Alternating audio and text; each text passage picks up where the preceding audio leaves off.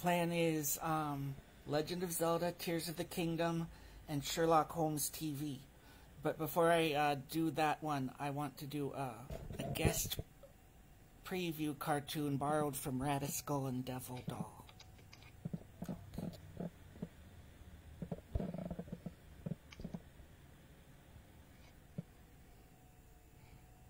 It's gonna be live. I am the Radiskull, and I will kill you all. I brought you some coffee. Devil Doll, is it boiling hot? Just how you like it. Give to Radiskull.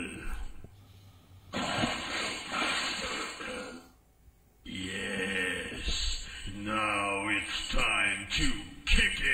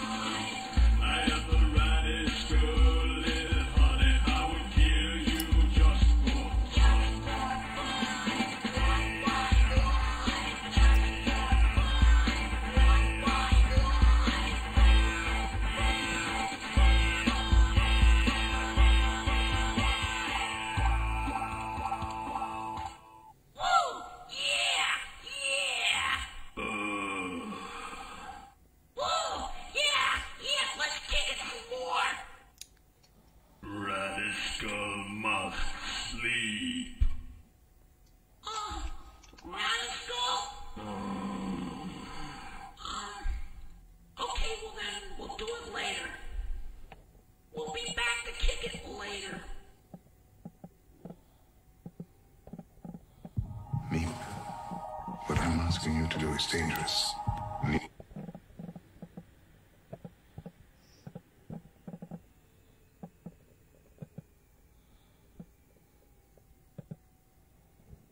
Was doing a cartoon at the beginning from somebody else a good thing or a bad thing? Sound off in the comments. Alright, as I said before, let's start this thing. It's gonna be live. In a world where chaos reigns and connection seem fleeting, one visionary endeavor seeks to bring us all together, then create a world after dark. Harnessing the transformative power of artificial intelligence, the timeless charm of radio theater. The wisdom of books, and the excitement of video games. Learn to live after dark illuminates the path to enlightenment and fosters a sense of unity among its audience. Through this unique fusion of storytelling and interactive experiences, we aim to nurture personal growth, improve learning, and inspire a peaceful existence. Guided by your obedient servant, Sebastian Saint Serapion Smalls, we embark on a journey of self-discovery. But where do we begin? Begin by simply listening, slow down, see just how peaceful today can be. Together, we shall create a harmonious community, bound by shared passions and a desire to elevate the human experience. Sebastian Saint Serapion Smalls will be there, to the end of the line, my Valentine, guiding you on this journey towards a more serene and enlightened tomorrow. Catch you guys on the flip side.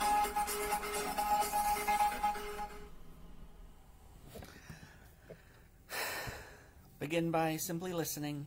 Slow down, see just how peaceful today can be. Greetings, children. I am your obedient servant, Sebastian Saint Smalls. The plan for this one is Sherlock Holmes TV, the one with Ronald Howard. And it has Nigel Bruce. And Legend of Zelda, Tears of the Kingdom. No need to wish us luck. Don't panique, mes amis. It's a fait accompli. Let's see.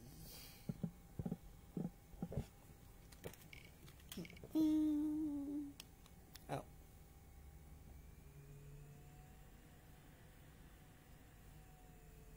Shoot.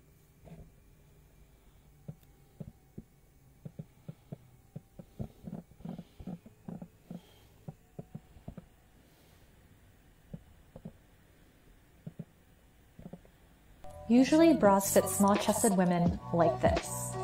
Yapping. You guys, look at how much space that is. This was my life. Bra gaps, tons of shifting, not being able to bend over. Space. If you are part of the itty bitty titty committee, step forward because I have a message for you. I just found the perfect bra. This is why I swear by pepper bras. It took me 28 years to find a bra that fits my chest. For literally 50 years.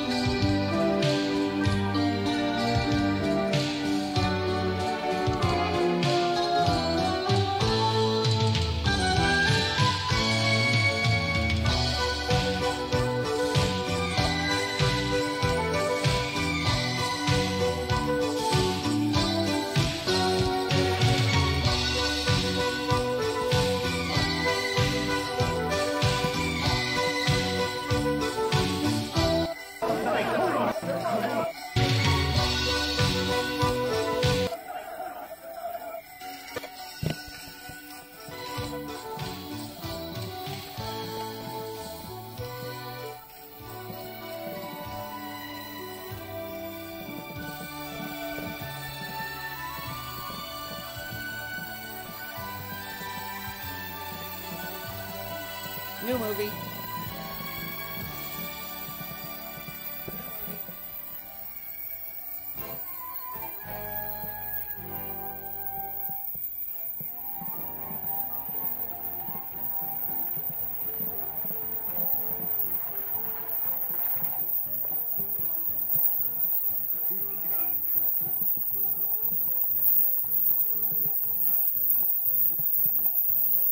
Inspector Lestrade from Scotland Yard.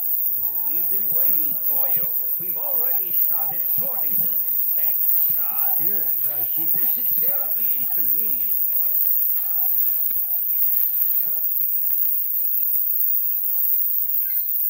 Until we find this counterfeiter, I consider every coin here to be suspect. These coins have already been cleared, Inspector. I can tell that.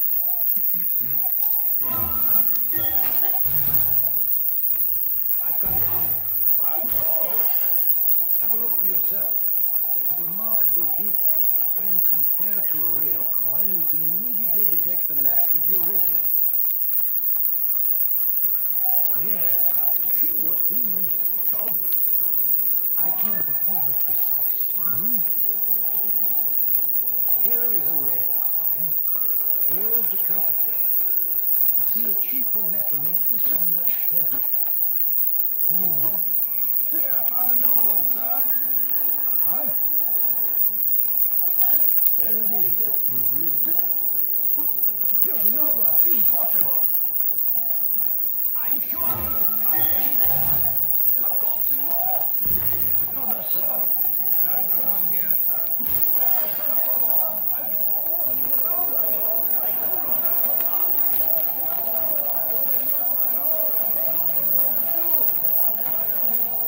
If we don't stop the villain soon, all of England's coins will be fake. over here, boy!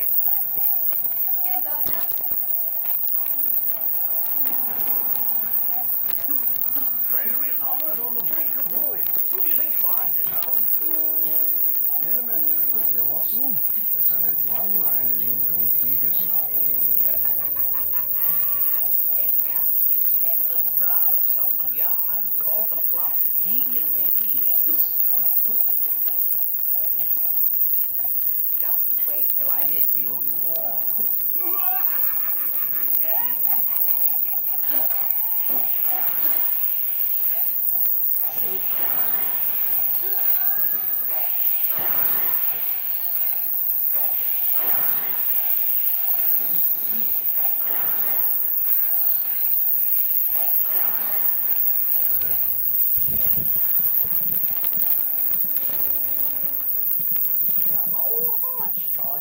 Do I win?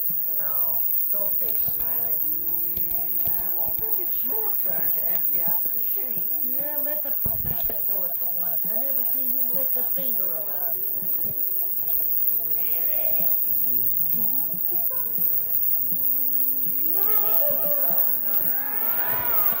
Get to work before I put you through the pressing machine!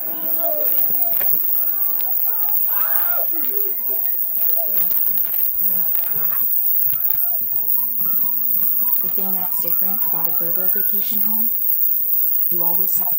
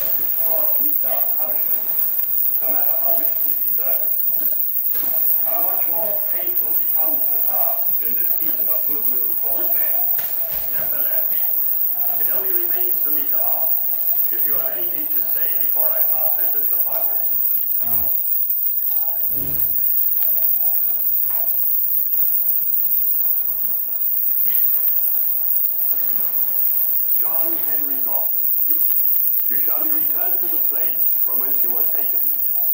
And from there, at the time and place to be arranged, you shall be hanged by the neck until you are dead. And may God have mercy upon your soul. Remove the prisoner.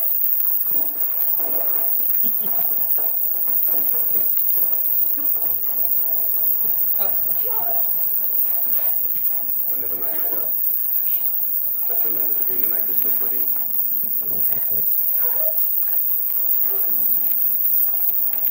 It's a long way between a sentence and the end of a rope, Mr. Holmes. I'll kill you before I die!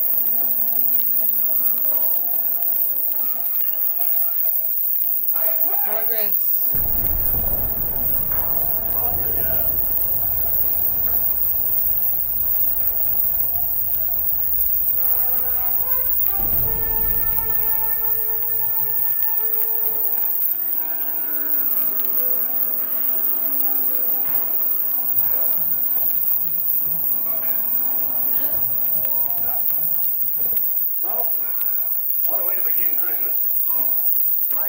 began the moment that man was out of sight.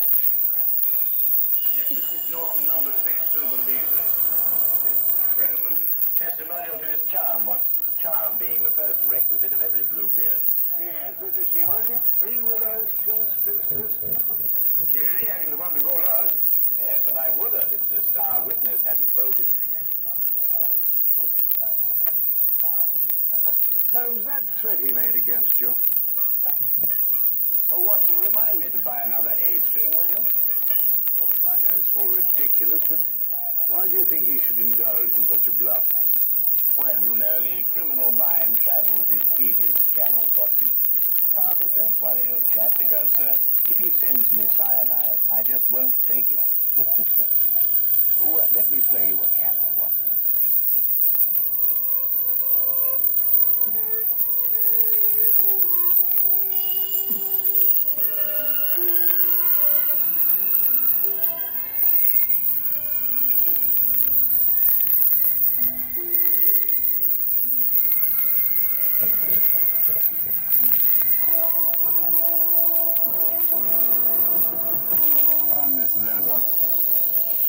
Thank you, Watson.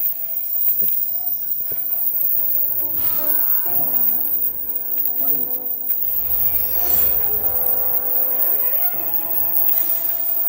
Soon? Well, what does that mean? John Henry Norton, striking terror. From prison?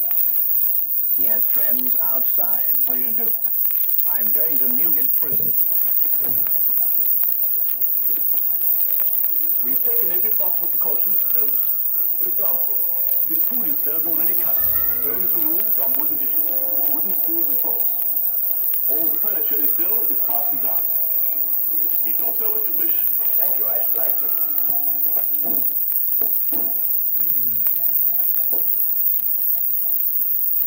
Christmas gifts for the inmates. Every parcel will be properly examined before it's handed on. I see. Any for Norton? None so far. This way, please. Thank you.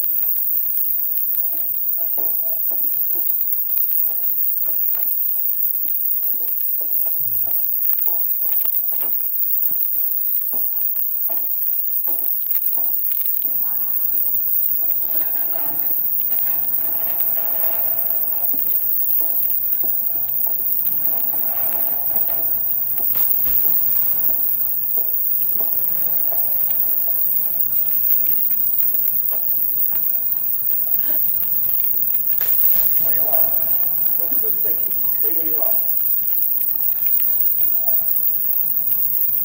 I said soon, Holmes. The Northwest is soon. Just wait.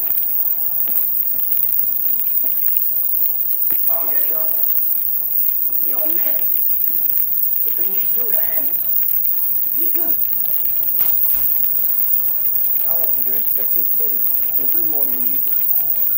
Thank you. I think that's enough. By you, Mr. Holmes. Just 10 days, it'll all be over. Yes, of course.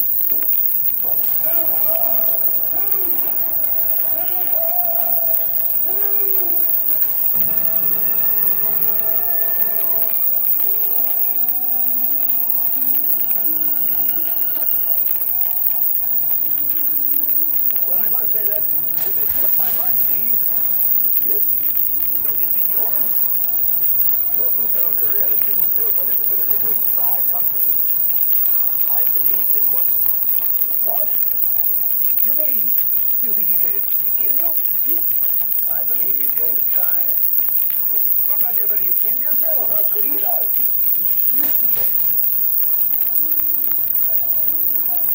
Too late. Come in.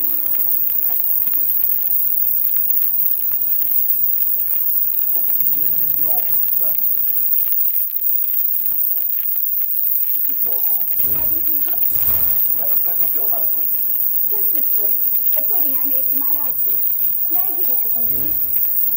All parcels for Christmas have to be inspected. Yes, sir. That's what the guard said. Here it is.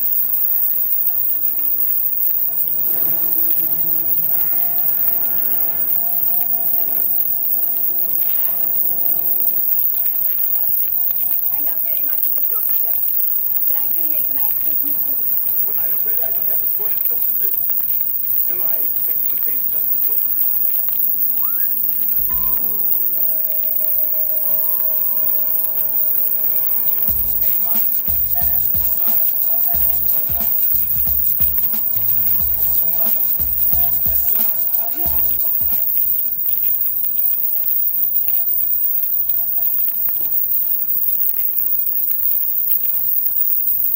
believe Mint's new family plan is just $15 a month per person. So I've asked my wife and plan member to back me. No, I just get it from Represent this morning stuff. Yeah, I'm announcing a family plan where just 2 lines gives everyone a $15 price. I'm literally revolutionizing. Should have thought of that fast. That's how these things work. Can you please let her know I'm upset?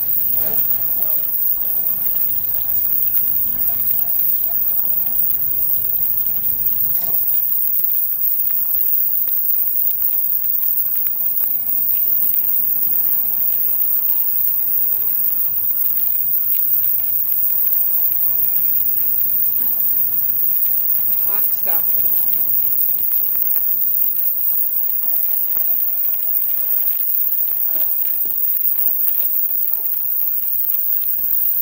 There we are. Yeah? Very cute. I just wanted to look nice. Of course. Go with it.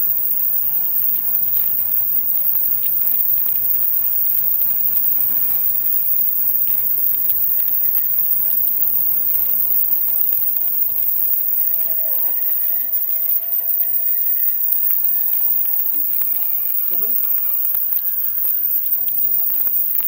Yes, sir. Mrs. Norton, may see the prisoner. And may I take this to him myself? Well, I think we take exception in your case, Mrs. Norton. Yes, you may. Take her on, Simmons. Yes, sir. Thank you. Wait. I'll think of myself.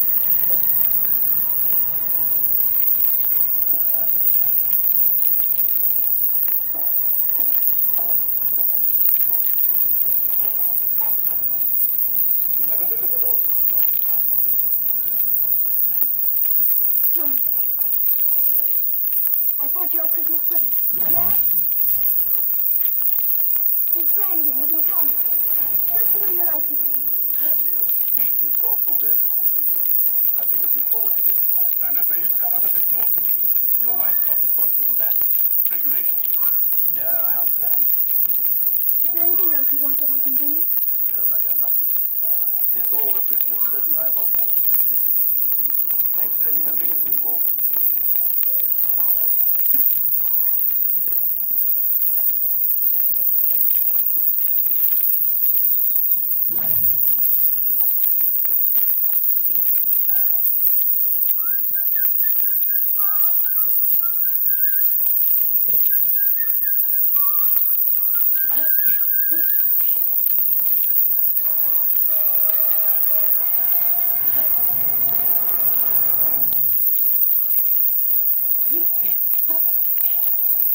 Ominous cloud continued to hang over our Baker Street flat for all that either of us could do to dispel it. It was Christmas, but there was still the condemned man's threat. If Holmes didn't make light of it, how could I? Merry Christmas, sir. And a very Merry Christmas to you. Thank you, sir. Go on, old girl.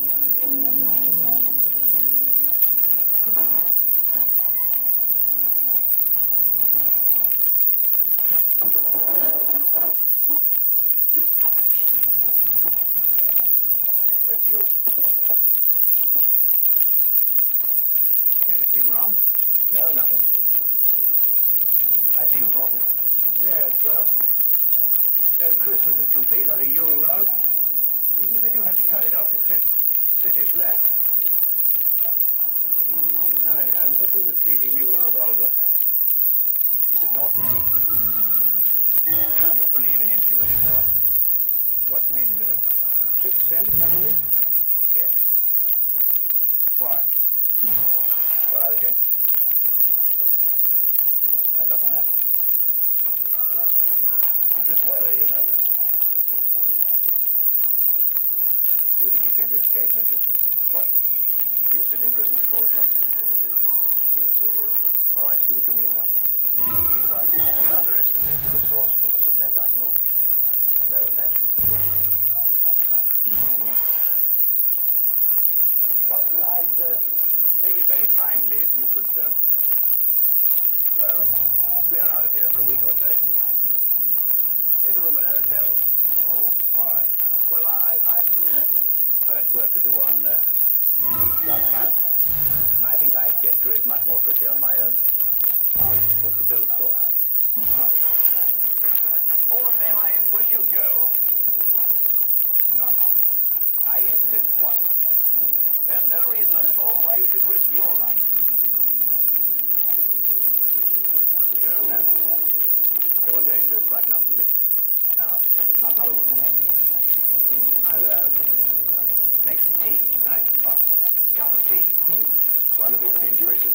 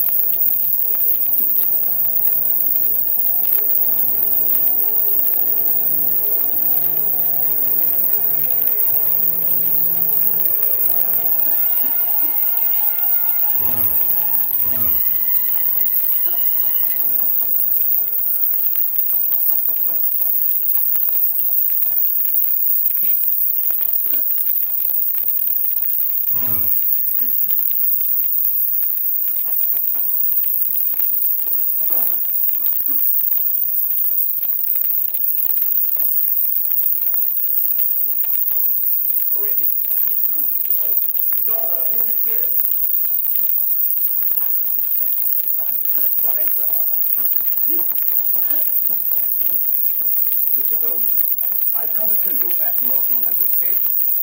In view of his threats against your life, I felt you should be warned at once. What's more, I brought a policeman to stand guard at your entrance door all night. Thank you, that's very thoughtful of you, Governor. We're starting to sit for him now, but if this fog... Yes, thoughtful, I understand. When did he escape? He was in his bunk around 2 o'clock, so it must be between then and 2:30. How did he get out? The bars of his cell window were sawn through. Don't ask me how he managed it. He used his blanket to slide down to freedom. Time to get him back. The slip never take orders from him till he's relieved. I'm sorry, Mr. Holmes. Good night, Dr. Watson. Good night, John. Come, Smith, take your berth.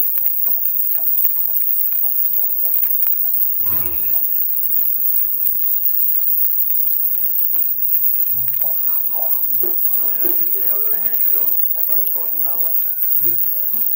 I want you to do something for me. Watson is trying to be counting on the support of his wife. I want you to go to that house and make quite certain that he gets no help from that quarter. The police possible, they're worried. Well, we can't be sure of that. You see, the police are probably working on the theory that that's the last place on Earth he'd go. I see. You think he may be counting on it? All right, I'll get ready. I'm ready.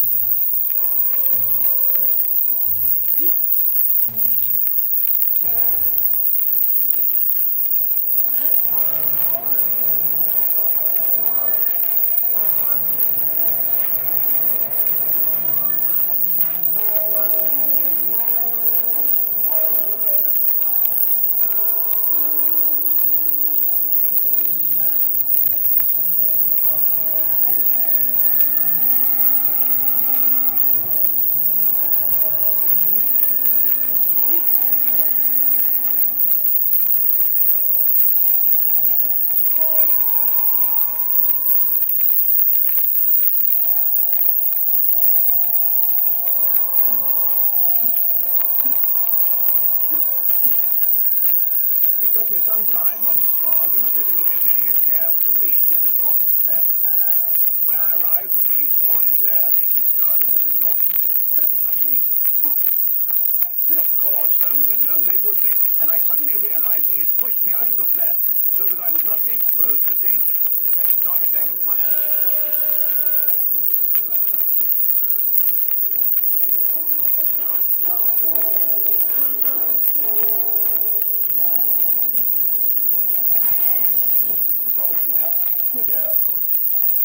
They're sitting me down here to see if everything is all right. All quiet. Both of them up there? No. Doctor went up to Norton's home. Mr. Holmes is alone now. Snug in bed while you stand here fiddling, eh? The fog I've given to our bones.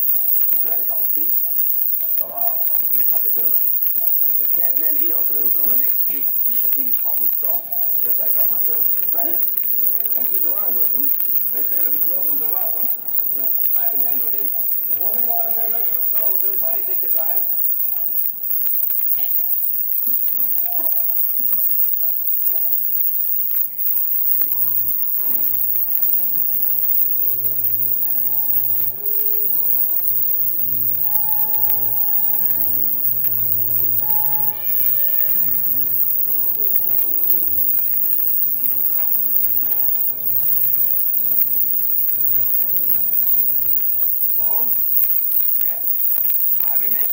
From the Walton, sir. Should I slip it under the door? It's all right. I'll open the door.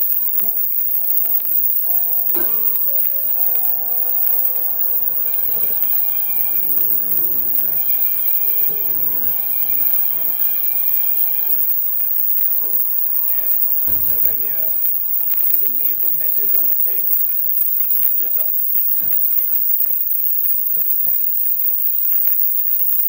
Holding a gun, Mr. Holmes. Don't move.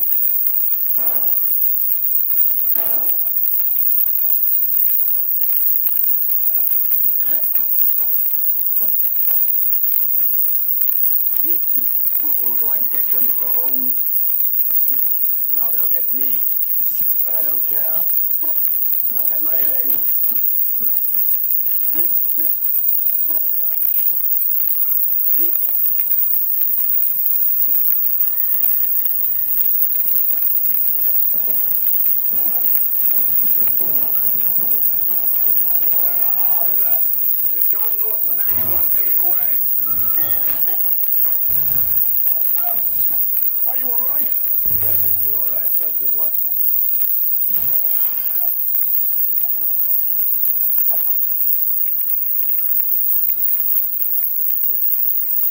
I must say that Mr. Norton, besides being an authority on poisons, was also a deadly shot. Oh, well, what happened? Well, I was waiting here for him, and when he arrived, he destroyed what he thought was me. So that's why you sent me on that fool's errand. Well, I didn't want to say before. But you might have been skilled. Really, Holmes, you must leave this sort of thing to people who are more useful. Really, Watson, you don't need to say that. Now, you listen to this. The next time this sort of thing happens, I'm going to have you locked up for your own good. The very idea. I'm absolutely furious. Why, I just don't know. Sometimes I think you just need a nurse. Someone passed me a hacksaw. I want that man. It's up to you to find it. I'll give you 24 hours. Otherwise, every guard who is on duty in that wing will be dismissed. Do you understand? Yes, sir. Find him. So the order.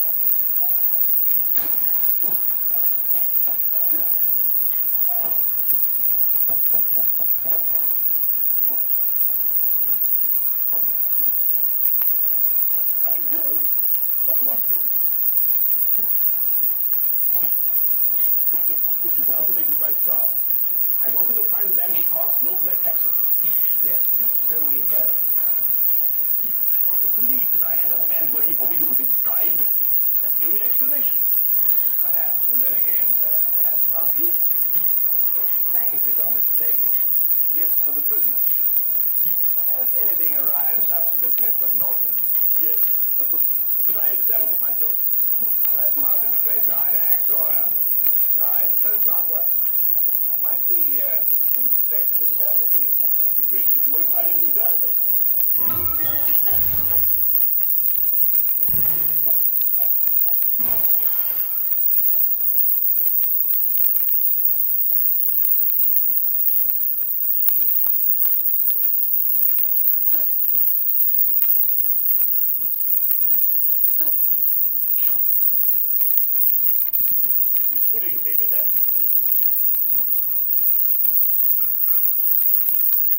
Yes, Your Honor. Oh, come now. That was a cardboard box with a bit of fancy string.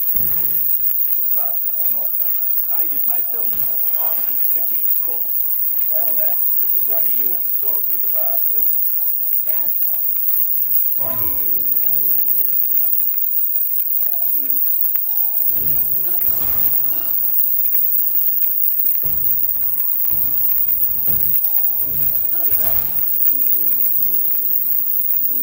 Well, how's that possible?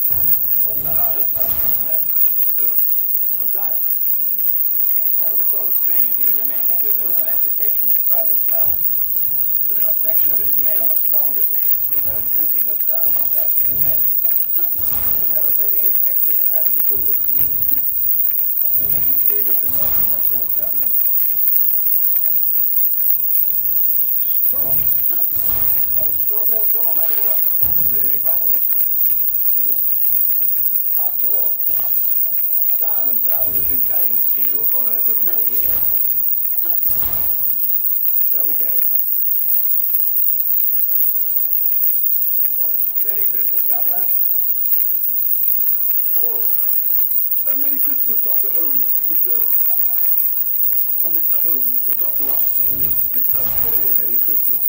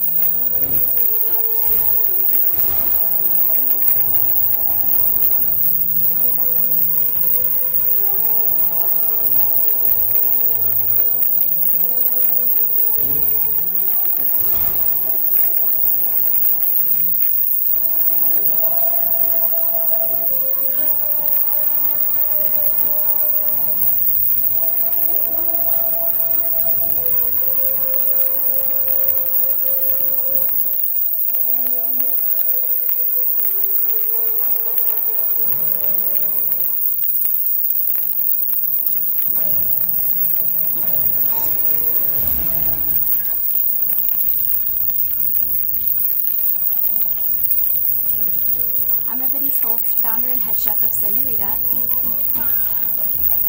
Without being able to connect mobily with my customers on social media or through point of sales, we wouldn't be where we are today.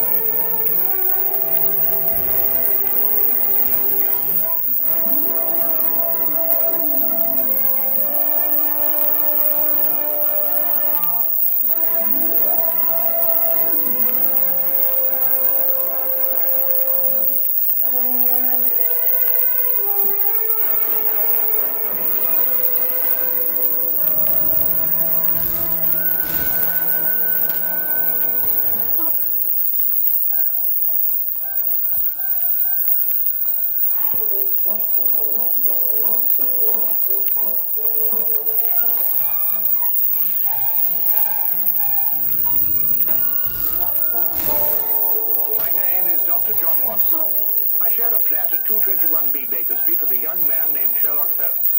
This would normally be a simple statement of simple fact, but I had learned in the first few weeks of our association that the normal process of returning home was in itself an adventure.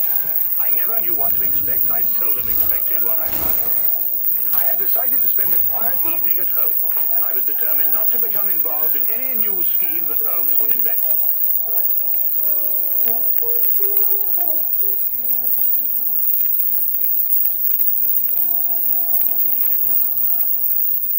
Sulfate gas. Oh? You remember the Dietrich case, where the defense tried to prove that no one could produce the deadly poisons without a trained chemist? No. Well, I'm going to try it now. With kitchen utensils and a secondary school chemistry book. I knew it could be done. There it is, Watson. Brilliant. Now you've done it.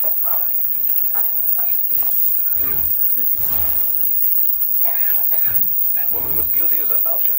Clever, too. Holmes, I wish you wouldn't forget that we've got to live in these rooms. Can't imagine why the prosecution didn't think of this. The gentleman arrived here handsome. Appears to be coming up here. What else did you notice about our visitor? Well, now I say about 30-ish, conservatively dressed. A man of modest means. What do you think, Holmes? I don't know. I didn't see him. You did. Oh, yes. Yes, of course. Oh, excuse me. Morning, do come in, will you? Morning. Is this Sherlock Holmes' flat? Yes, indeed.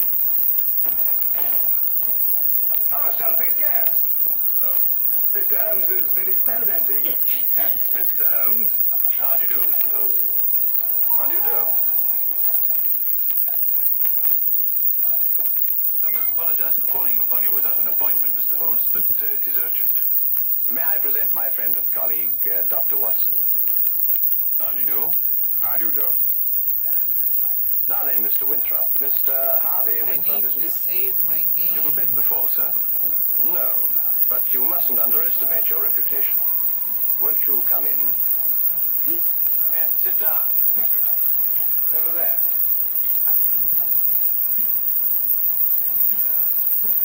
I had heard your powers of observation were remarkable, Mr. Holmes. Perhaps you also were the purpose of my visit. I can only say it's a personal matter. How do you know? It is always a personal matter when one consults me rather than the police. Of course. But my reason to see you actually concerns my elder brother, John. It is he who controls the family wealth. In the event of his death, I would be sole heir. Does his death seem imminent? His life has been threatened. In what way? I noticed you didn't ask by who. You took pains to point out that only you would benefit by your brother's death. If you knew who made the threat, you wouldn't be so concerned with your own innocence. You're right. I do not know who's making these threats. Actually, I don't even know if it is a who. I beg your pardon, sir? But it is possibly a what, Dr. Watson. In this case, the heritage of every old family. The family legend. What is the Winthrop legend? Every member of the family, destined for a violent death, finds about his person silver coins. Silver coins? Oh, you mean like those silver coins the pirates use, called pieces of 8? Exactly, Dr. Watson. Pieces of 8 as a warning, and at the time of death, the gold doubloon. Have these coins any special significance? 30 years ago, my father was killed by a fall down the stairs in the main hall of Winthrop Manor. A gold doubloon was found under his body. Was he actually seen to fall downstairs? No. The manor was closed and has remained so ever since. I assume your brother has discovered several silver coins. Each day for the past 7 days. I see. What has been his reaction? He has decided for the first time in 30 years to reopen Winthrop Manor. In defiance of the legend. Exactly. We are going to be there this weekend. Who is we? My brother, my fiancée, and myself. And I would like you too, Mr. Holmes and Dr. Watson, to be there as well. Well, that's very good of you, sir. Do you have any other evidence to substantiate your belief? I was very young in those days. I can still remember the sight of my father's body at the bottom of those stairs. Dr. Watson and I will arrive at Winthrop Manor this Friday night. Thank you very much. If there's anything I can do until then, or if there's any question you want to ask me before, please don't hesitate to call upon me at any time. We will do that.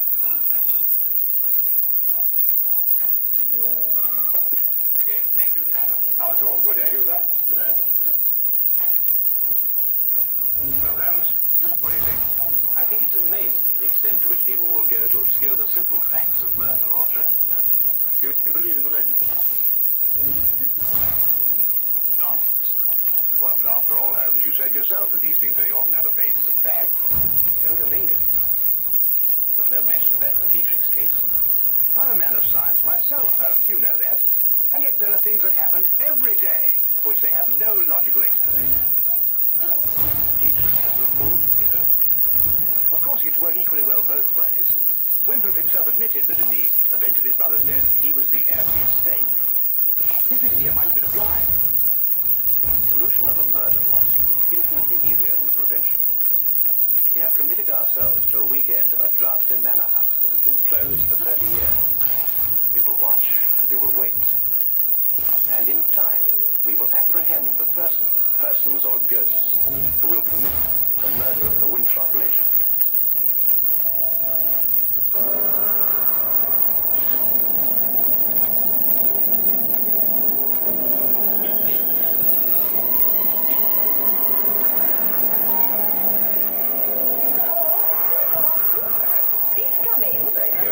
So hot.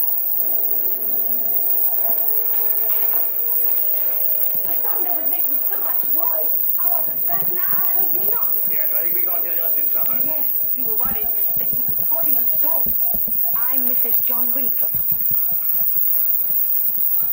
How do you do? I'm Dr. Watson. This is Sherlock Holmes. How do you do? I'm very pleased to meet you. You can leave your things here and go into the sitting room. We managed to get it comfortably warm. I'll have your luggage brought up to your room. You'll have to excuse the inconveniences of the house. My husband's decision to spend the weekend here was rather sudden. And I'm afraid we're understaffed. Please don't concern yourself with us, Mrs. Winthrop. I'm sure we'll be very comfortable. So there you are. I'm very ready before the storm. I see you've already met my sister-in-law. Yes, we have. How do you do? Oh, Harvey, perhaps you can show Dr. Watson and Mr. Holmes to their room. Yes, sir, you probably want to freshen up. Good evening, gentlemen. This is my brother, John Winthrop. Dr. Watson. How do you do? How do you do? How do you do? How do you do? I hope you'll be comfortable. As comfortable as possible in a house that's been closed for 30 years. I feel I should apologize. Not at all, sir. I'm sure everything will be fine. I hope so. Come down to the sitting room when you're ready. It's a bit more cheerful there. Let me show you your rooms, gentlemen. Come along, my dear.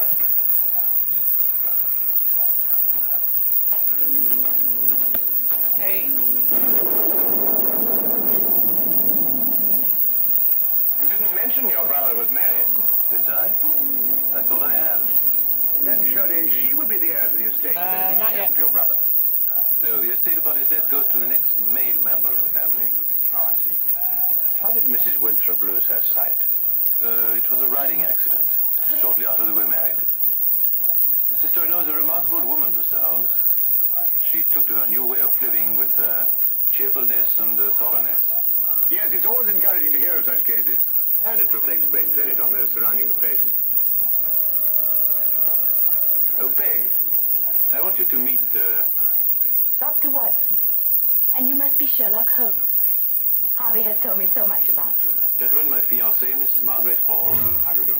How do you do, Miss Hall? John and Alice are in the drawing room, darling. We'll be down shortly. All right, darling. I think we're going to have a wonderful weekend, in spite of this old house. Don't keep yourselves from us too long, gentlemen. A very hearty man, Mr. Winthrop. She's a lovely girl. Matter of fact, you know, there's some very good hunting country around here.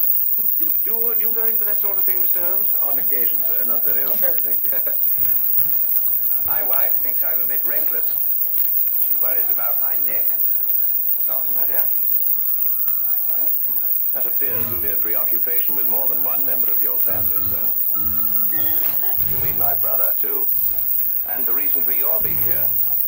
Nonsense. I said the same thing. And you agree with me. You, too, think it's a lot of rubbish. I don't think we're referring to the same thing, sir. I'm talking about the legend, of course. Ah, I see. May I ask, sir, what precautions you've taken against it? What would one do? How does one fight a myth? Well, what's your opinion, Mr. Holmes? Should I take this matter seriously? You are obviously taking it seriously by defying it.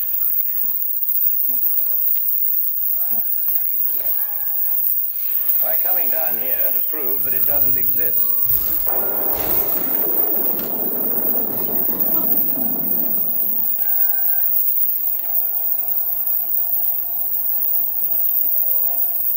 Jove, I hadn't thought of it like that. You're dead right, of course. But let me put it like this. Do you really believe the legend is dangerous? You are obviously overlooking the second conclusion, sir. If the legend is real and beyond our understanding, then your life may be being threatened by the supernatural. If we rule that out, then the threat has a very realistic source. In either case, the threat remains. Probably that way. But there are just the 6 of us here, Mr. Holmes. Surely if there's danger for John, it couldn't come from any of us. There are just the 6 of us now, Miss Hall.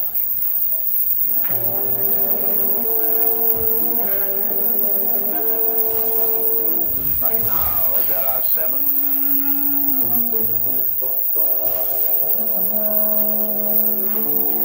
John, what is it? Nothing, my dear, nothing at all. I think we'd better go into dinner.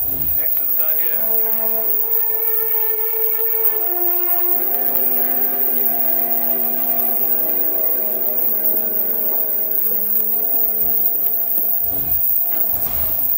I don't like it, Holmes. Neither do I, Watson. Neither do I. For bathroom odors that linger, try Febreze Small Spaces. Just press firmly and it continuously fights odors in the air and on soft surfaces for 45 days.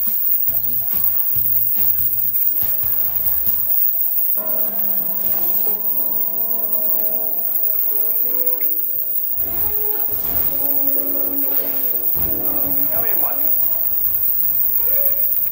Oh, don't be alarmed, old chap. I don't think this contraption has been fired for centuries.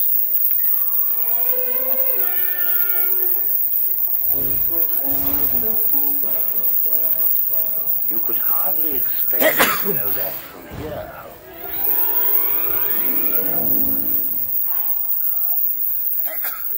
Seems it's working after all.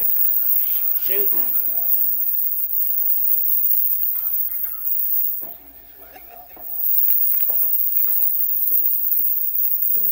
I wanted to talk to you about that dinner we just had. Oh, yes.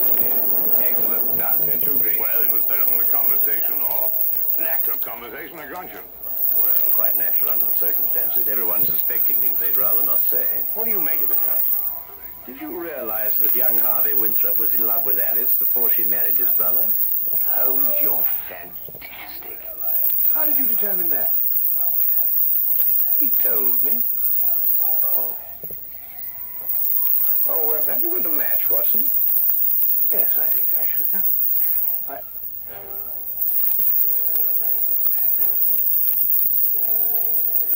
Holmes. Look. Yes, I know. I slipped it in your pocket during dinner. You what? I just want to see how easy it was to plant those things on someone else. Well, really, Holmes, for all you know, I'm...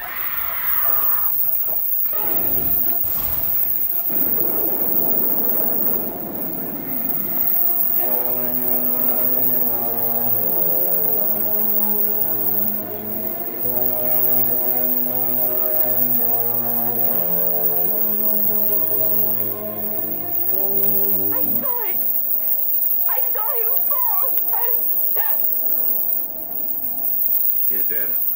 Neck broken.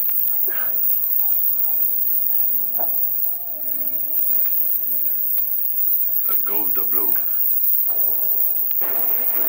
What's happened? Will someone tell me? What's happened?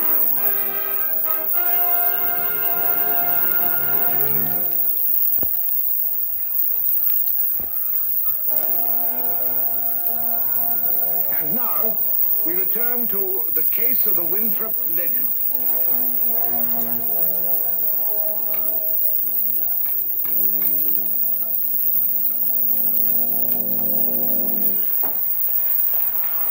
Had quite a time getting back here. The roads are turning bad. Harvey Winthrop. Good evening, sir. Could you get everybody together and see if we can try and get this thing sorted out? Where's the body? Over there. Broken neck. Died instantly. What do you say? You up there? Oh, good evening, Constable. That is Mr. Holmes. I've spoken to you about him. Oh, yes. Good evening to you, Miss Jones. Glad to have you on this case.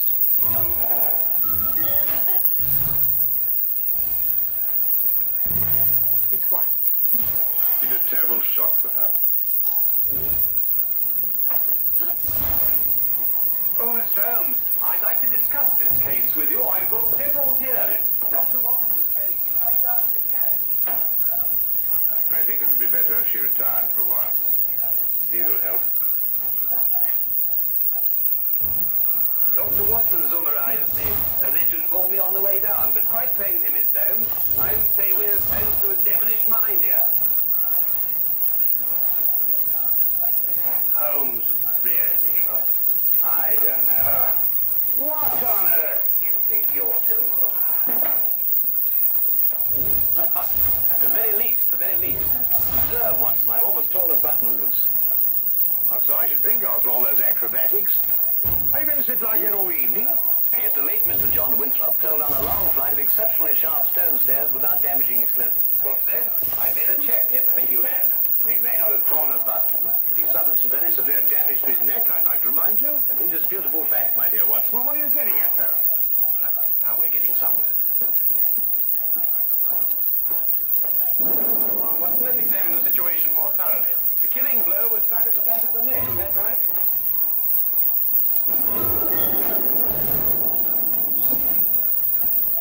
It was. He must have struck the edge of the stairs. He fell. Stone, edges quite sharp. The wound be deeper, more pronounced, Watson. Would you re-examine the injuries like a good fellow? Mm-hmm. Skin's broken, but not unusually so. Still, it's difficult to know the position of the body when he fell. I agree with Mr. Holmes.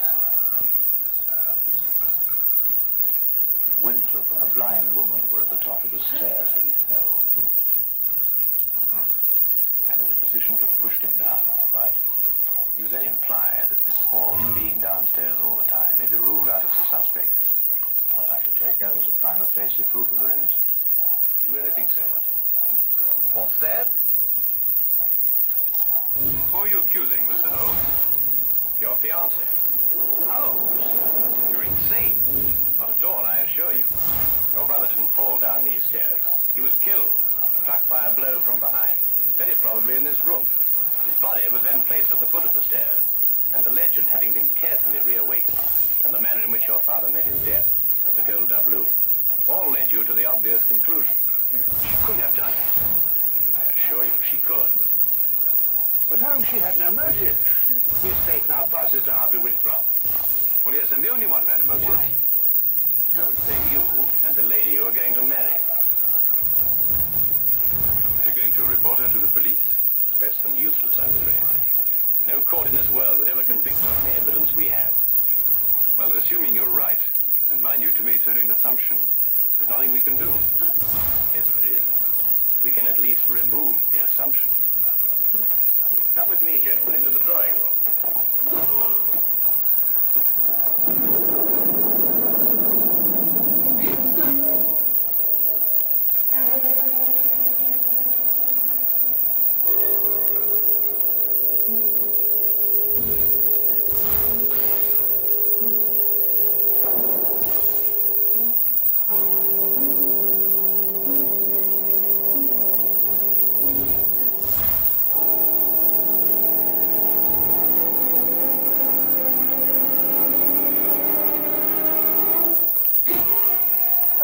Constable. I didn't know you were there. Just looking around routine, miss. Of course. Did you want to see me? Not especially, miss. A few more things to check up on. The rest lies completely in your hands.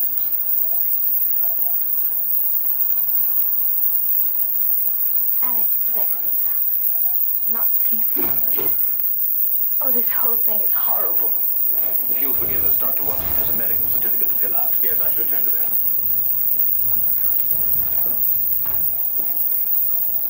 Oh, Miss Holmes. At your service, my good constable.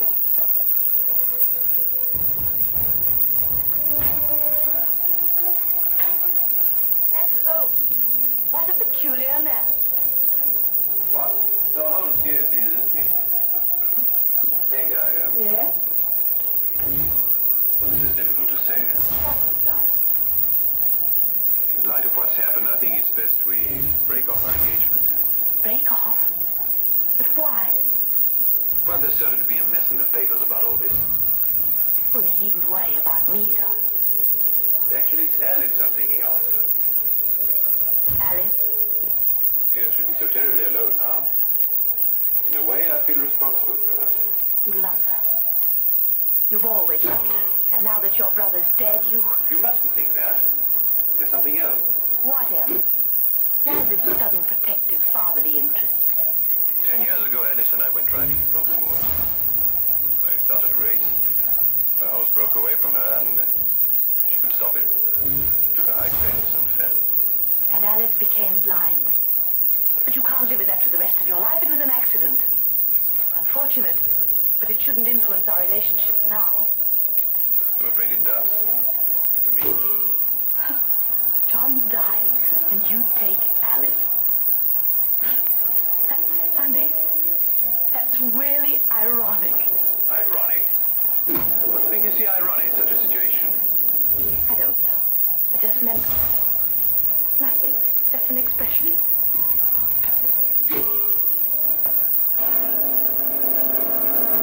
Very interesting choice of words, I might add.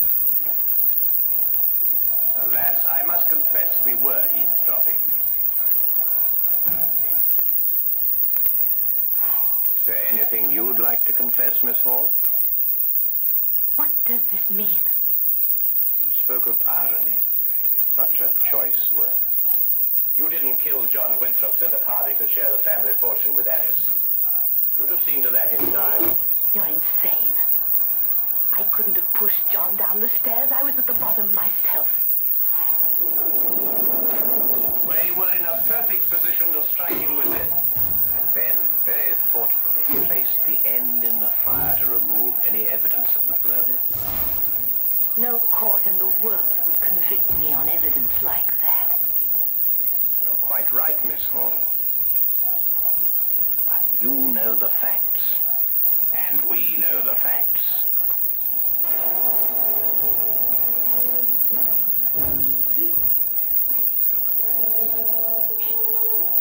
Surely, Holmes, something can be done. I don't think so, Watson. The young lady used her wits. An ancient legend. And a murderess walks free.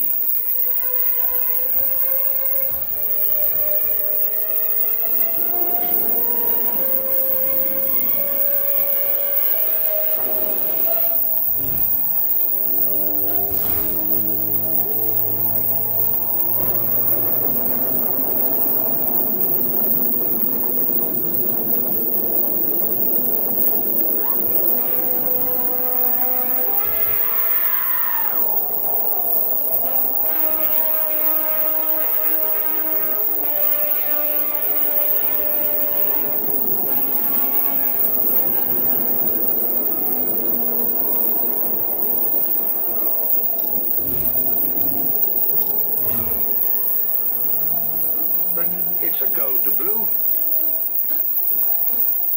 She said no court in the world would ever convict her.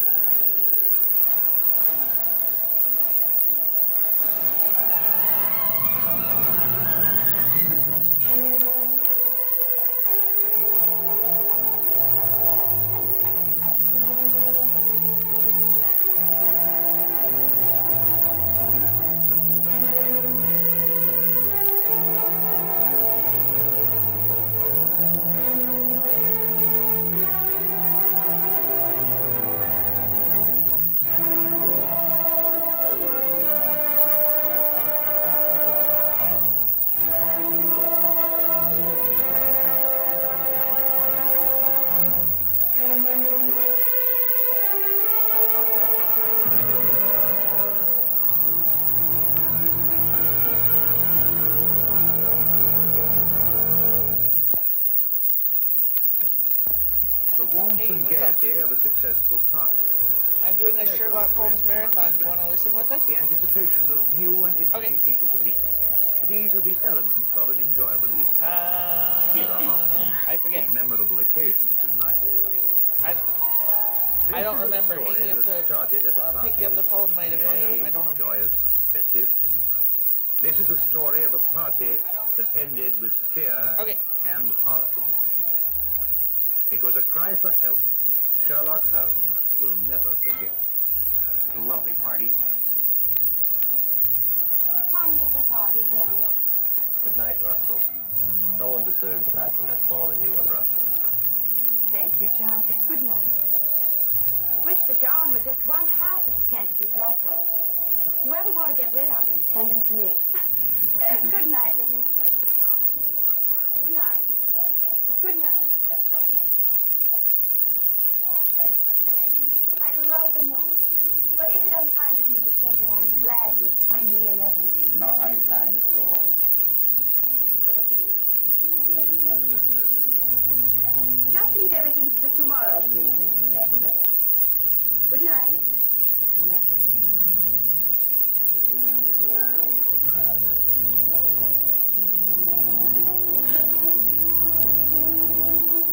You may be very happy this evening, darling. I really am the luckiest woman in the whole world.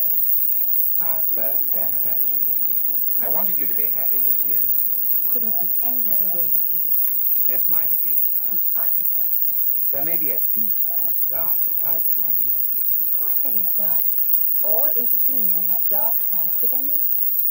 Possibly even black. Oh, certainly black. I'm a murderer. Of course you are. More than once. Innumerable times, I'm sure. Seven. And are you going to murder 7 times again? Once again. Anyone I know? You? Oh, wonderful. And will you give me warning? I'm giving you warning. Will you kill me with...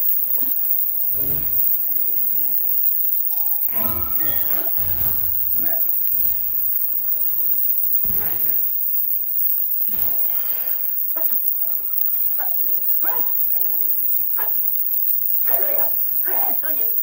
You're hurting me.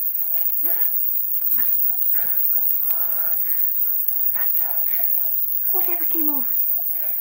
I told you, my darling. Tomorrow, at exactly 9 o'clock, I will strangle you as I have strangled 7 before.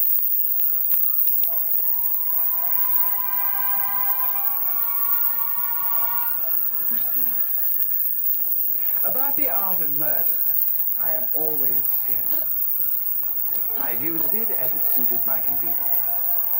Death is my only true friend. Don't talk like that. You don't believe me now, my dear. But you'll think about it. You'll come to know and to fear. Then you'll fly to the police and tell them what has happened. They may believe you. They may not. And tomorrow, at exactly 9 o'clock, I will kill you.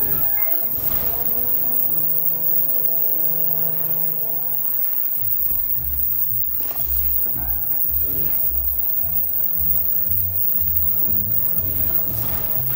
Oh, yeah. Happy anniversary, my dear.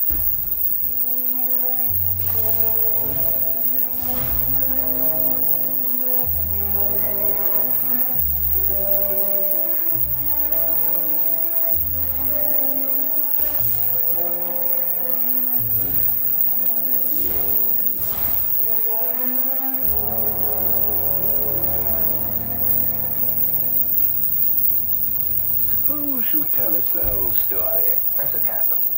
It might be easier that way. Of course. I'm Mrs. Russell Portrayed. Your husband's the art collector? That's right. Like a wonderful man, your husband. I first had the pleasure of meeting him when we were guarding the French collection that came over. He's a wonderful man. Everyone says that. Now, tell me what's troubling you, Mrs. Farley. You can rest assured that for your own sake as well as your husband's, Scotland Yard will do everything it possibly can.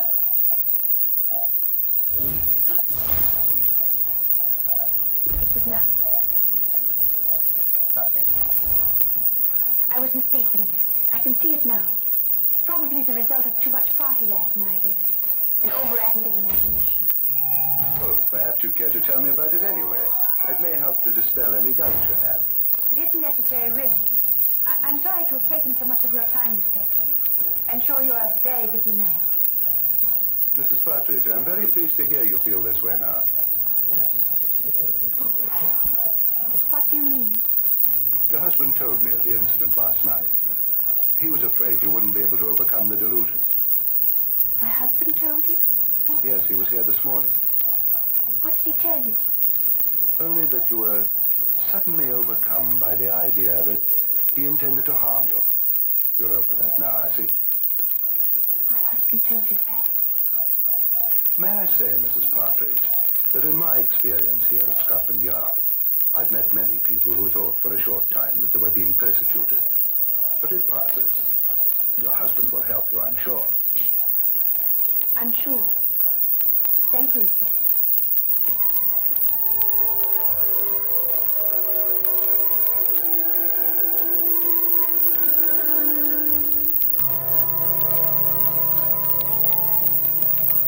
Well, what do you make of that, sir?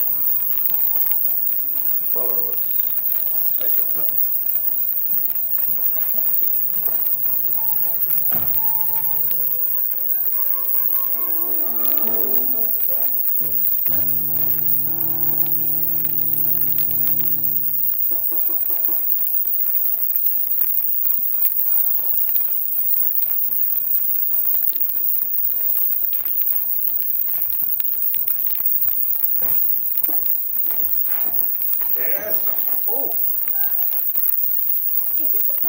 Sherlock Holmes. Yes, Mr. Holmes has just gone downstairs to look at this. Won't you please come in? Thank you. Oh, please excuse me. Would you sit over here?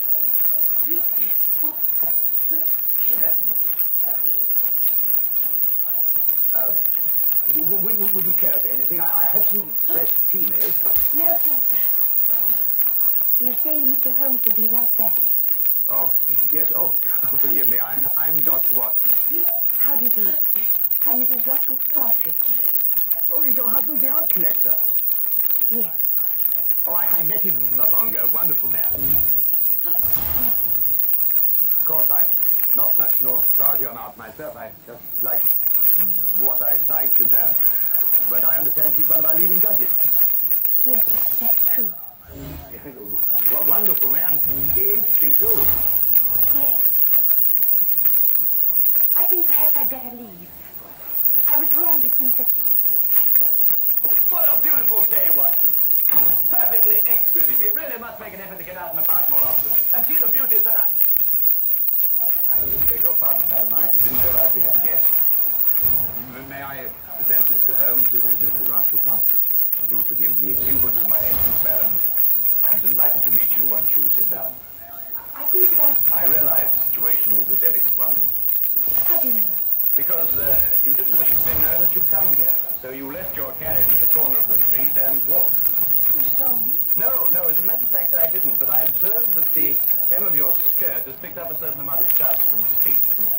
As though you undoubtedly came by carriage, because your shoes, which are extremely fashionable ones, were not meant for comfortable walking. Mr. Holmes, I need your help. In what way, Mrs. Partridge? I believe my husband is going to kill me. Russell Partridge? Why do you believe this, Mrs. Partridge? He told me he would. Last night. Why, that's impossible. I had the same reaction at first, Dr. Watson. It couldn't be true. Not by Russell. As everyone tells me, he's such a wonderful man. When did he say he was going to do this? Tonight, at 9. And then he said something impossible, Mr. Holmes. He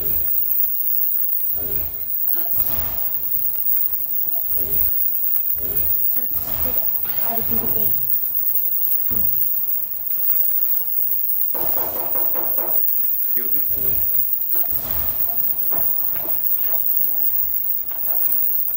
Inspector, what can I do for you?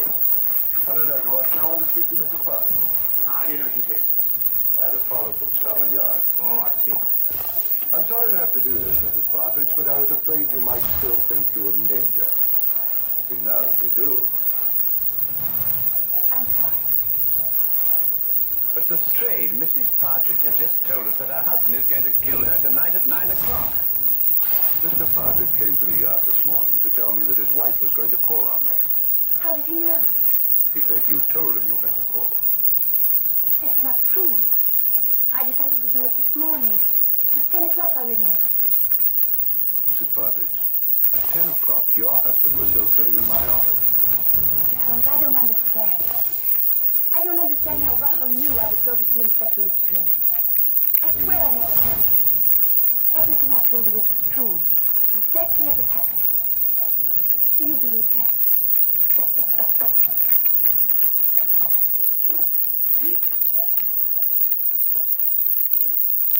Excuse me. My name is Partridge. I believe my wife is here. Yes, indeed, she is. Will you come in? Russell. I'm sorry I'm late, my dear. I was detained at the gallery. Are you ready to leave? How did you know I was here? How did I know you were here? Yes. How did you know? But you said you'd be here. You told me to meet you here. Have you forgotten?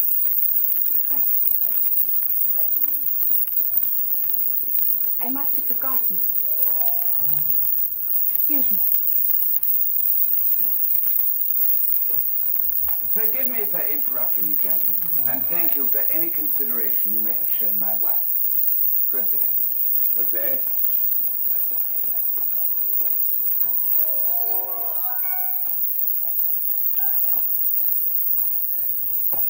Well, I'd say that young woman was heading for a complete nervous breakdown. I've seen these delusion cases before. A very interesting man. A very distinctive one. When I went down to the tobacconist, I wondered why he was standing at the corner of the street, watching this flat so intently. And now I think I know why. Yes, indeed, a very, very interesting man.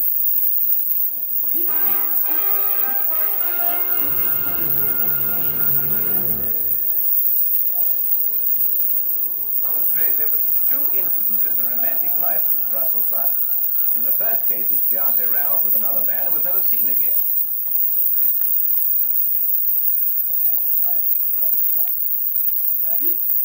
Ran off with an American, didn't she? Was it confirmed or assumed, Lestrade? I don't know. And in the other case, he was left at the altar, I believe the expression is. Yes, that's right. Was that girl ever heard of again? She ran off with a South American, I believe. But really, Holmes, it just isn't logical. If Russell Partridge really intends to kill his wife, he's not going to tell her about it first. That's even putting a rope round his neck. Would it be? Do either of you really believe that? It isn't logical, Holmes. It isn't usual, Lestrade.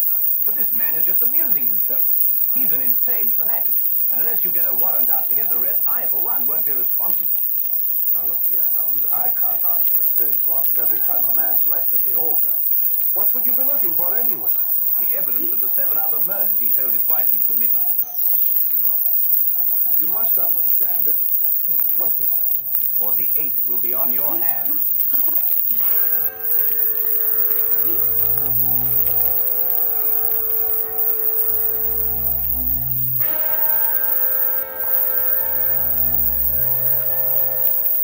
Going completely against his own judgment, Lestrade had the search warrant issued, and Scotland Yard entered the Partridge house and searched with the thoroughness and efficiency that only that organization was capable of. From basement to attic, no wall, no object was left without meticulous examination.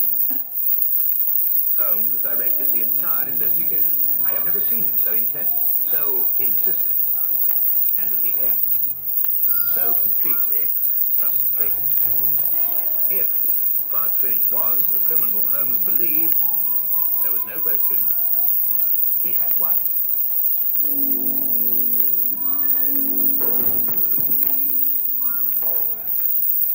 Naturally, Mr. Partridge, the yard will assume responsibility for putting things back as they were. Thank you, Inspector. I do hope you'll forgive us bursting in like this. It's, Mr. Holmes who... I understand Mr. Holmes very well. I suppose I'd feel the same way, under the circumstances.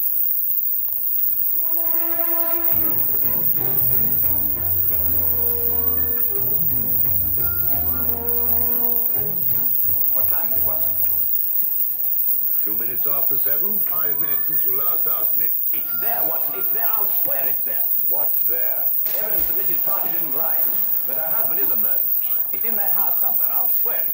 But you searched all over the house, Holmes. You've measured every inch of it. I know, Watson, but it is there. I've overlooked something. Unless I can find out what it is, that girl is going to be murdered in 2 hours. He said 9 o'clock.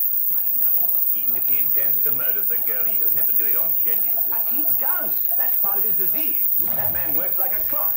He tempts the police by having the victim report the murder in advance, and then he has to complete his game by murdering on the moment, the exact moment. Now where are you going? Out. That I can see, but where? For a walk. We believe we searched every inch of that house. Now I've got to find the one place that I missed.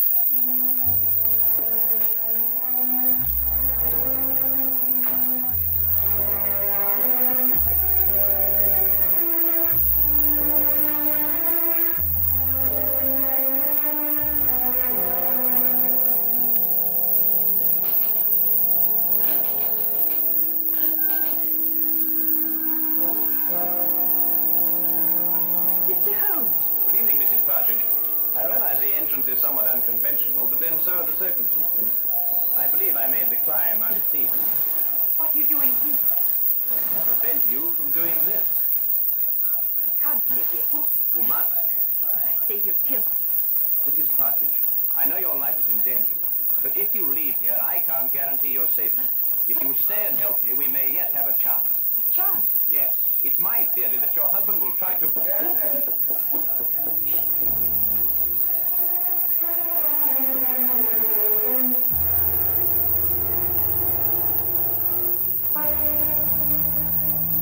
Hello, my dear.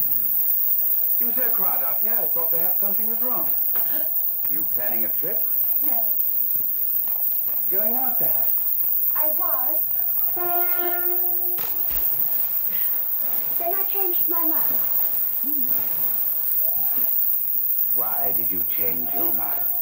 Because I think you're lying. You're insane, Ruffles. But I don't believe you're dangerous. I shall stay here tonight and leave in the morning. I'm glad you feel like that, Janet. It shows you have great strength of character. Where did you kill your other 7 victims? Here, in this house.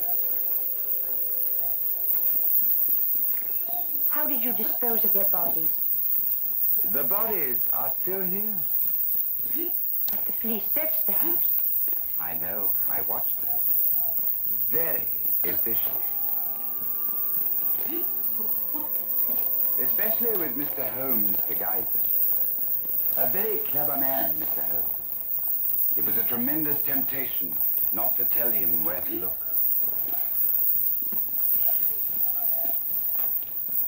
It's 9:15.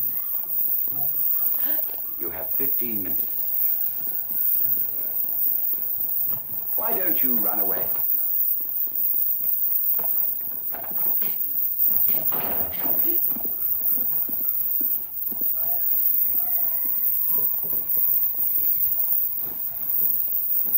Very well done indeed, Mrs. Partridge. I must apologize for the oversight. What do we do now? Now we wait.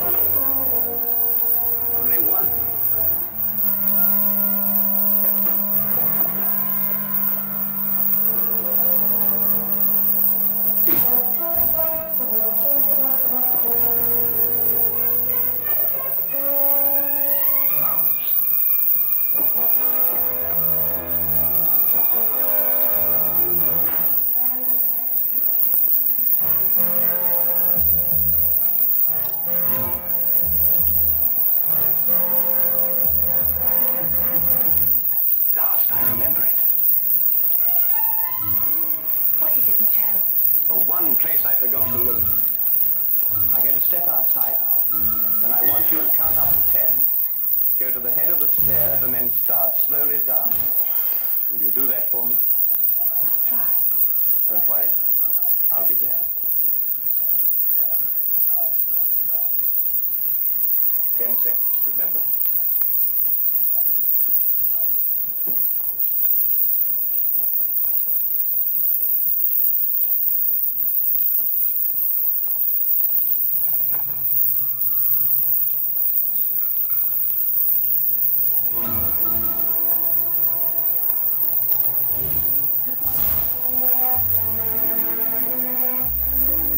I admire your courage, sir.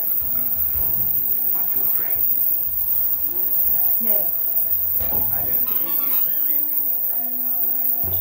I think you are afraid. No, I'm not. The others were afraid. Don't take that last step.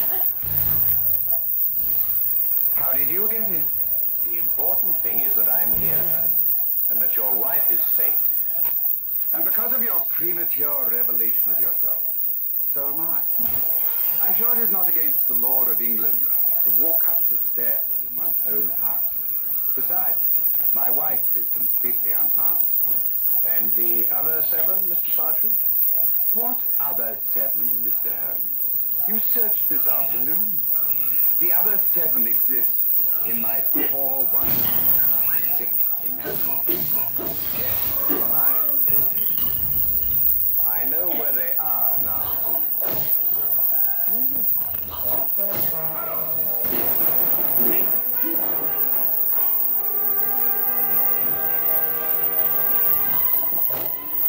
What's happened?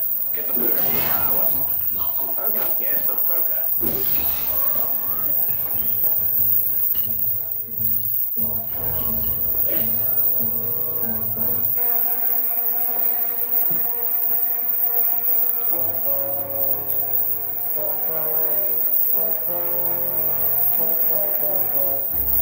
I imagine there is a way of opening your unique coffin, Mr. Partridge.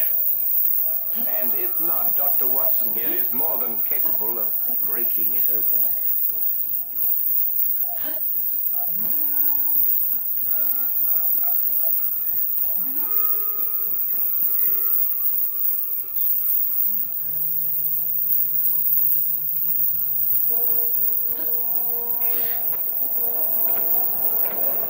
Oh, good Lord! The mortal remains of his 7 victims, Watson. Each step a coffin, and each coffin a monument to the most insane killer I have ever met.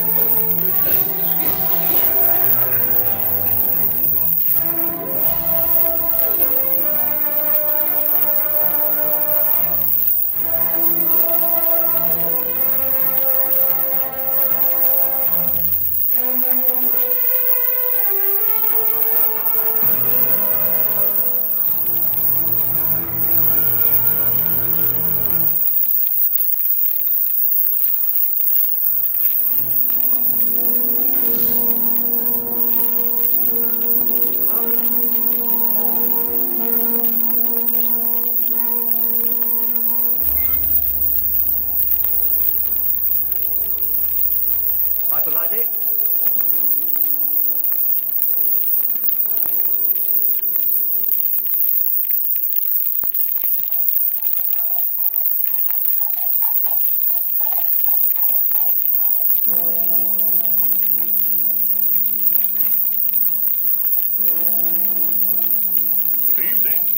Oh, you gave me a proper scare, you did.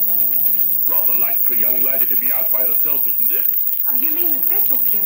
One killing a night in the last 5 nights. He may be out again tonight. Oh, makes you shiver. I wouldn't talk to any strange gentleman, I wouldn't. And if one spoke to me, I'd run.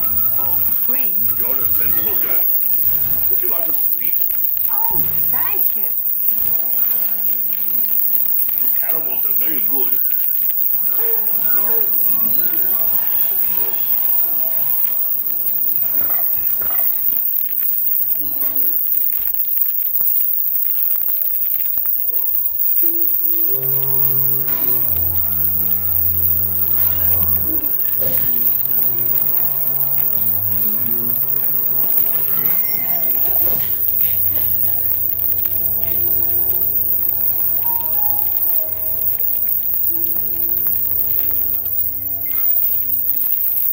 He's done it again.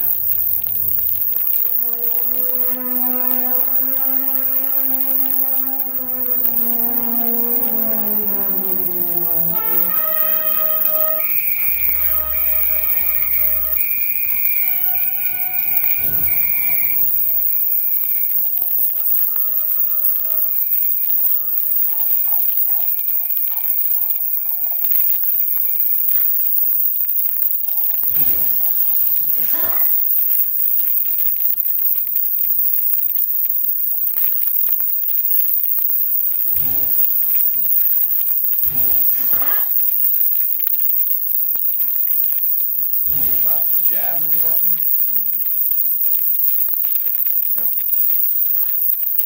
Any interesting news in the Times?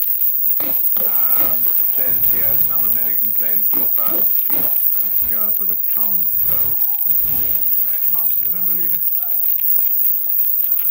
Thunderbolt won the Aspinall Stakes. 6-1. Perhaps we made a killing on that. Oh, was there another one last night? Eh? The thistle killer. Oh, yes. Yes, he strangled a girl last night at Ingram Square. Left the usual sign, thistle. That's a maniac. Perhaps he is, Watson. But there may be a definite pattern behind all these killings. You think so?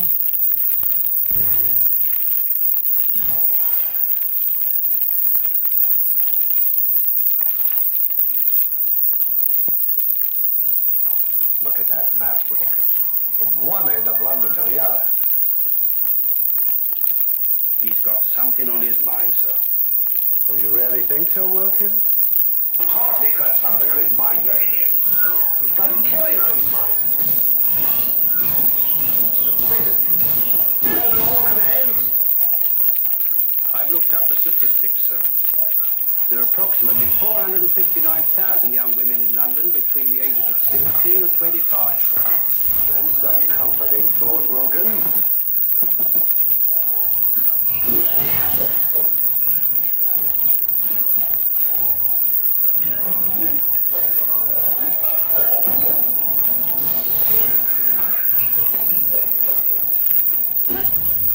I thought so.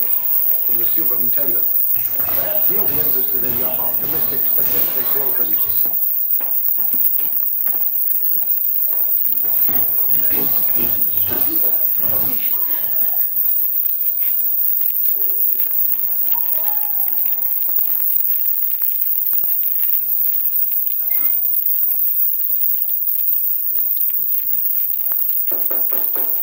Come in.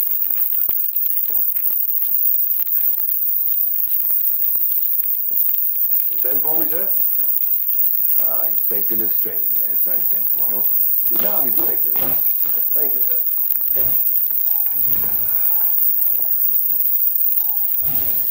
Not working too hard these days, I hope? Well, sir, I'm used to hard work. Then give me a sample of it. Stop these wholesale murders. 6 women, Lestrade, in 6 successive nights. The man's making a charnel house of London. What's the art doing about it? We have men in duty all over London, you know.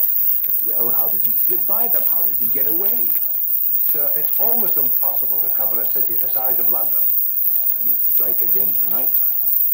Sir, there are 459,000 young women in London between the ages of 16 and 25. I don't care if they're 459 million. Stop him. Orton Lane, Harris Street, Ovington Court, Napier Street, Evans Lane, and Ingram Square last night. Where will it be tonight? Sir, there's the whole of London to pick from. It's almost impossible to anticipate them.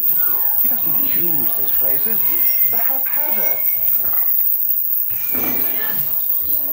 You know, there's nothing haphazard about this man, Watson.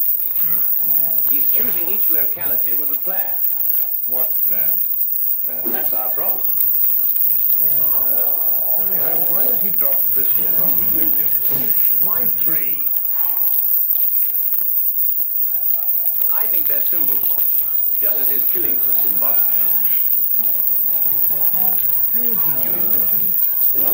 I don't. Well, there's another motive, a deeper plan behind it all. I think we know all the facts. We only have to read this properly. Well, sir, he knew each of these girls. That's the link. That's what I'm working on. How do you know that, Lestrade? We issued a warning to young girls not to speak to strangers, to scream or to run as soon as they were accosted. Yet not one of them has done either. In fact, in 3 of the killings, footsteps showed that they walked beside him, that they knew him, that they trusted him. And the girl last night had accepted the caramel from him. Yes, sir, and of course a young lady will never accept a sweet from a stranger. Then find the man they all know in common. Yes, sir. Oh, by the way, Lestrade. Yes, sir. There's a chap named Sherlock Holmes. Ever run into him? Holmes, sir? Sherlock Holmes? Yes, yes, the name is familiar, sir. Yes, I have run into him on occasion. Deduces things, they tell me. Clever. You might call him in. Unofficially, of course. He's an amateur, sir. An amateur can't do worse than working. Yes.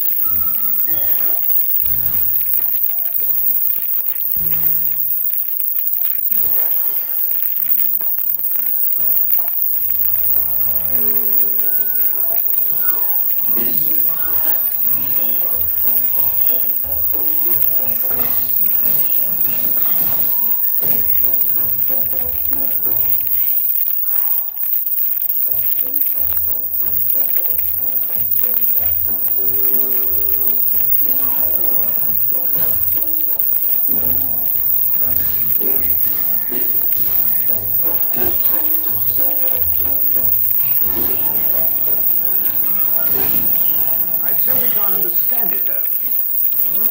Don't understand what? Why Inspector Lestrade hasn't called? I've been expecting him all the morning. Oh, but he probably feels he can tackle it himself. And perhaps he can. Come in.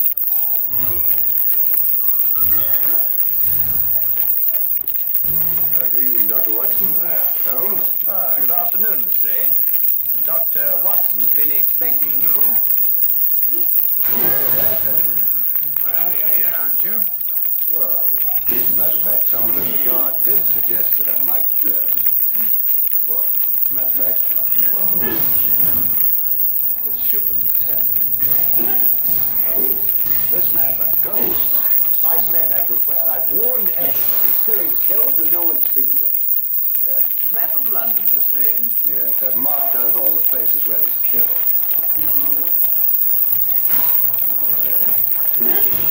Most interesting. Starting here with Portland Lane, Harris Street, Ovington Square, Evans Lane, Napier Street, Ingram Square. I take it this is the sequence of the killings, Lestrade. Yes, I've tackled it from every angle. Concentric circles, triangles, squares, north, south, east, and west. There's just no pattern to these killings, Holmes. Oh, but there is, Lestrade, there is. But he's challenging Scotland Yard to catch him. Challenging us? Yes, he's playing a game with you. What do you mean, playing a game? Acrostics. Look. Now take the names in sequence, beginning with the first letter of each neighborhood. P for Portland Lane, H for Harris Street. P, H, and so on. O, E, N, I, and what's the last letter? Why, the only one that fits, of course. X, and so you have Phoenix. Phoenix! The legendary bird that rose from its own ashes, symbol of immortality. No, I know he's a maniac. Him and his thistles, all three of them. Thistle's the national flower of Scotland, Lestrade. You should know that. And there are 3 feet in a yard. Scotland Yard! Well, it shouldn't be hard to deduce where he plans to strike tonight. The last letter is X. Xenia Lane leading into Xerxes Park. Here. Then we have him. It would appear so, wouldn't it?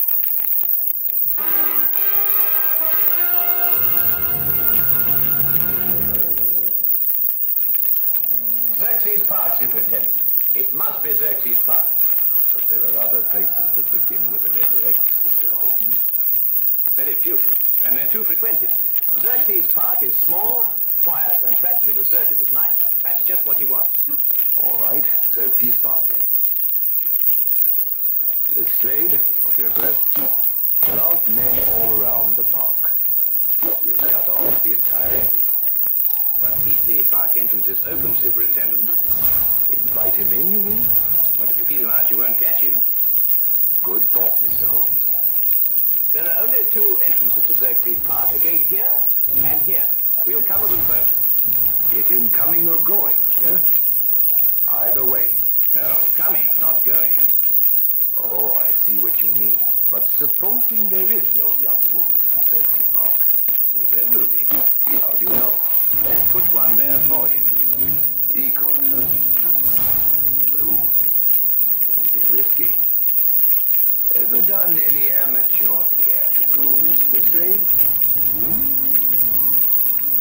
What? Oh, I think we'll need Inspector Lestrade at one end of the park, Superintendent. Now, as for the woman...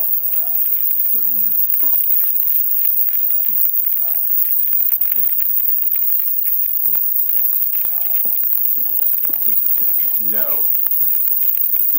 One of our police patrons might volunteer. But explain the risk fully to her, Lestrade. Well, armor too, sir, just in case. I'm not sure a gun will be enough, Lestrade. We could arrange a signal with her so she can let us know the moment she's accosted. Excellent, Watson. As soon as we get the signal, we can close in on him. All right, Lestrade. Pick the best men we have. Yes, sir.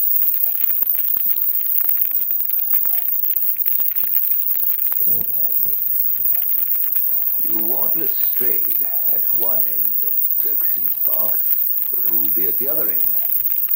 Why, Dr. Watson and I, of course. That's a very good idea. Thank you very much. I wish there wasn't this fog.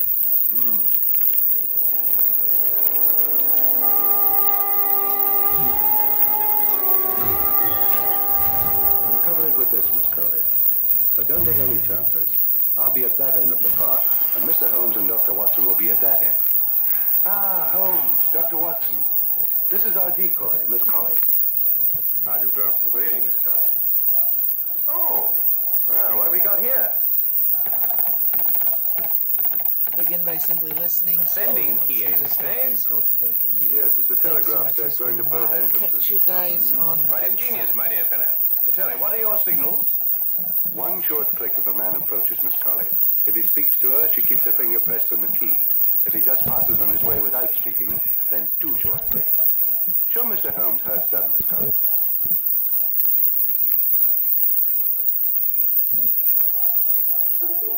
What can you do?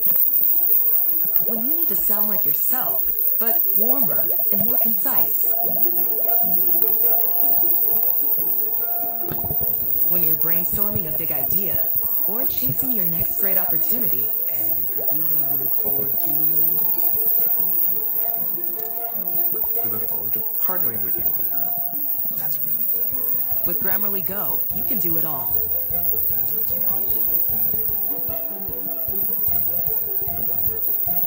Grammarly Go is a groundbreaking AI assistant with unprecedented power to help you sound more like you. Grammarly Go understands your context, your voice, Community is at the core of my business. and your style.